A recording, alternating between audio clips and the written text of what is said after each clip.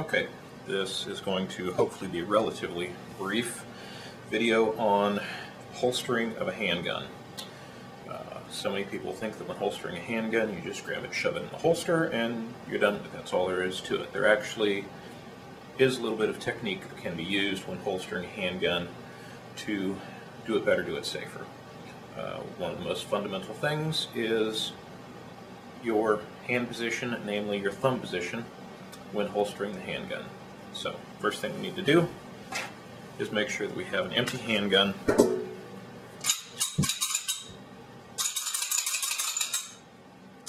for demonstration purposes. As I was saying, most people think that you just take a handgun and shove it in the holster.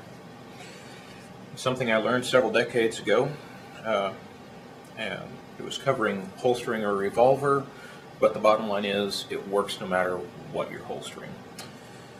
That simple technique is, rather than just shoving the pistol into a holster, gripping it as you normally would for firing, put your thumb on the back of the weapon. If this was a revolver, my thumb would be on the back of the hammer.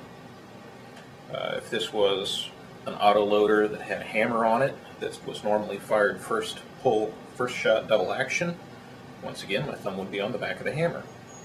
If it was a semi-automatic handgun that has a hammer that is normally carried cocked and locked, like a 1911 where the hammer is back and the safety on the side is on, I would then put my thumb off to one side so that my thumb would clear the hammer, or possibly my thumb with the hammer back here, whatever is most comfortable. But at any rate, put the thumb on the back of the firearm. What that does is several things. Oh, if you have a revolver, your trigger finger should be in contact with the cylinder of the revolver. Of course, if it's an autoloader, it should be somewhere indexed along the side of the frame. What that one simple thing does for you is, if it's a revolver and you've got your thumb pressing on the back of the hammer and something gets caught in the trigger as you're putting this handgun into the holster, as the trigger pulls back, you're going to feel the hammer start to move back on you, and you will know, wait a second, something's wrong. I feel part of the gun moving that shouldn't when I'm holstering it. Things that cause that. These lovely little deals, as you can see on my little sweater here, it's on the weak hand side, which is nice. It keeps it away from my gun. On some jackets, they're on both sides. That can be a problem. If that gets into the trigger guard, that can, and has at times for some people, depress the trigger and cause the gun to fire. Put your thumb on the back. It tells you on a revolver if the gun is being fired. Another thing that it does is it tells you if the slide is moving out of battery. If something were to get into the holster, it could move the slide slightly out of battery. That could even result in something getting caught in between the slide and the barrel face, keeping the firearm out of the locked forward position. It'd be out of battery, and if the firearm's out of battery, of course it can't fire. So you don't want that to happen. So as you're holstering, if something gets caught and pushes the slide back, which would take the gun out of battery, you feel that happening and you know that something's wrong and it's time to pay attention. So it's just a simple thing to do.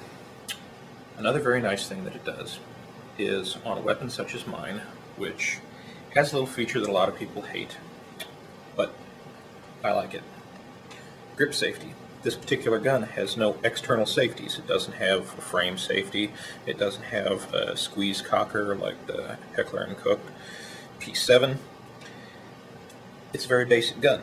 It does have a lot of built-in internal safeties, but all of them happen automatically. You grip the gun, pull the trigger, it goes bang. Problem with that is, if I grip the gun like I normally shoot it, take my finger off the trigger, shove it into my holster, and something catches the trigger, pulls the trigger back as I'm pushing it in, I don't realize it's happening, and boom.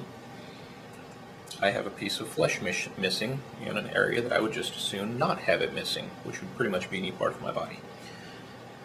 So, by doing this simple thing, When I put my thumb on the back, it's impossible for me to have the thumb on the back of the firearm and have any part of my hand in adequate contact with the grip safety to engage the grip safety. Consequently, if my thumb is here and I holster it, if something gets into the trigger guard and pulls the trigger back, the gun cannot fire because the grip safety is not depressed.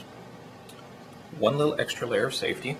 That's one of the reasons why I personally like a grip safety on a gun that has no other external manually manipulated safeties. If it has a frame mounted safety or a slide mounted safety or a grip cocker or anything like that that can be manually manipulated other than the classic trigger tongue of so many guns, then you've got that external safety, so you don't need a grip safety. So it's a superfluous thing on the classic 1911. However, on this gun, it's a handy thing, because when I'm holstering, thumb on the back of the frame, push it in, I know I'm safe. Very simple thing to do. That's very quick and basic holstering.